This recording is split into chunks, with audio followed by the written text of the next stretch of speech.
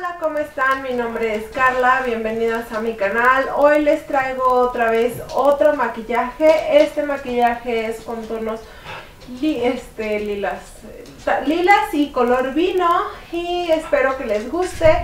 Es muy fácil y es para esta época de otoño y trae colorcitos doraditos. Espero les guste y vamos a comenzar.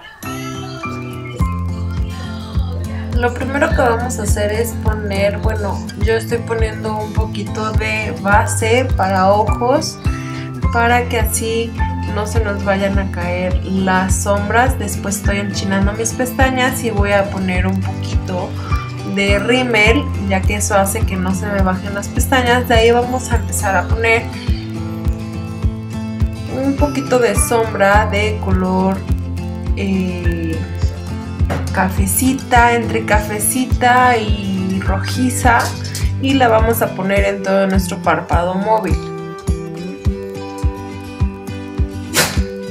En la cuenca del ojo estoy poniendo un color más cafecito, un poquito más oscuro, y lo voy a difuminar súper bien antes de poner el otro color que tengo planeado poner. Lo difuminamos hasta que nos guste el color que nosotros queremos. Aquí lo que estoy haciendo es poniendo un poquito ya sea de corrector o tu maquillaje. Yo estoy utilizando mi maquillaje, que es la barra de Unique, y lo voy a poner para así después poner mi sombra de color doradito, y así esos para que resalte un poquito más el color. Y así lo vamos a poner en los dos ojos.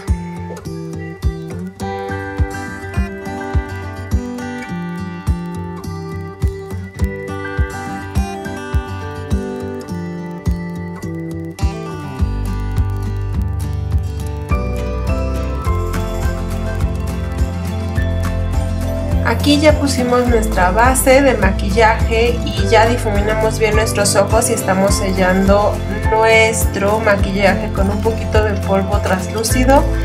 Y después vamos a hacer nuestras cejas, que esa ya es como ustedes se los hagan y como ustedes les gusten. Yo estoy utilizando una sombra y así siempre me las hago.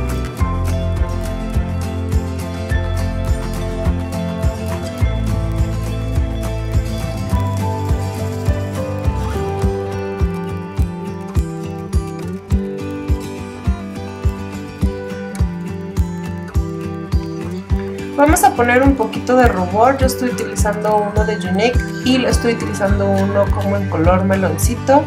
Y después vamos a poner un poquito de iluminador y lo vamos a difuminar súper bien. Algo que se me pasó decirles en lo de los ojos es que pusimos un color vinito y lo difuminamos súper bien, nada más en la cuenca del ojo y en la esquinita del otro ojo.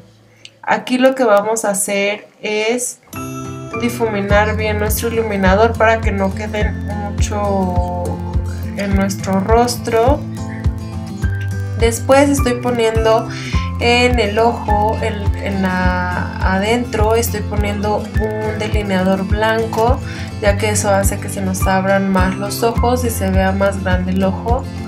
Vamos a enchinar otra vez nuestras pestañas. Les digo, si ustedes no tienen el problema que yo tengo, este paso lo pueden evitar, o el del principio, ya aquí es cuestión de cada quien. También aquí pueden aplicar unas pestañas postizas si es que les gustan.